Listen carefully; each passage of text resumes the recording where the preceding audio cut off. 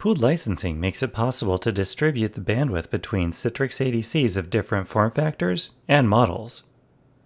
To start, we'll go to the System, Licenses, and Manage Licenses. Here we're going to add a new server, and we're going to choose Remote Licensing. Once we choose Remote Licensing, we have a selection of Pooled, CPU, and CICO, which is a form of rehosting your VPX.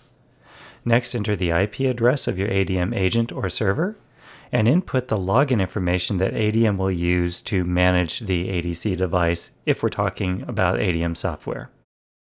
Next, we can see on the Allocate License pages all the versions of licenses that are available, and in this case I'm going to allocate or add 2 gigabits of premium to my VPX deployed in Azure.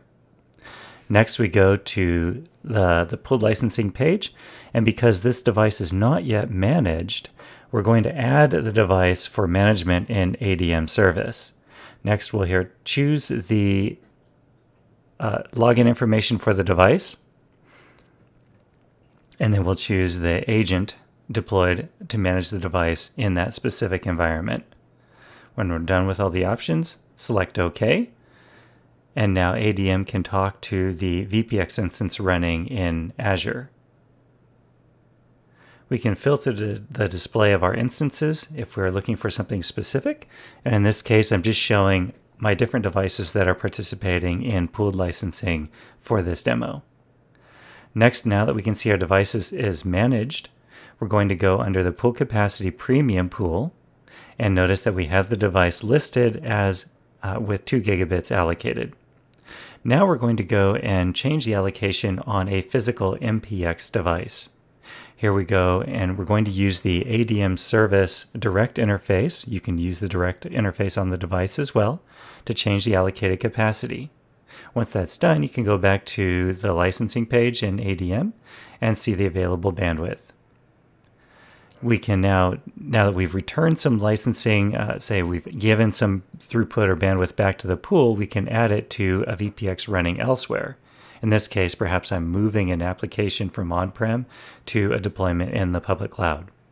Finally, we can take a look at the SDX, and with SDX we can allocate the number of instances available to run on the device, as well as how much bandwidth is available within each software version that has pooled licenses available. In this case, I'm going to reduce the number of instances on the SDX and decrease some allocated bandwidth to the pool so that I can give it to an instance running elsewhere in my environment. Finally, we're going to show you real quick how the allocations look on an SDX SVM. The SVM allows you to allocate individual instances with the software version running, a software edition that's running, as well as how much bandwidth you want to assign each individual instance on that appliance. In this case, I'm going to change a VPX instance from standard to premium, and I'm also going to increase the amount of throughput available to the device. Say, for example, I have an application that's ready to transition from testing and move to staging or production. Once this is done, notice that the device does need to reboot, and that is simply because I'm changing from standard to premium. Otherwise, a reboot is not required if all you're doing is changing the pooled license. With Citrix ADM, pooled licensing makes it possible for you to move your resources between virtual, physical, and hypervisor-based Citrix ADCs regardless of their form factor or physical location, and this allows you to more optimally manage your Citrix licenses and the cost of your operations.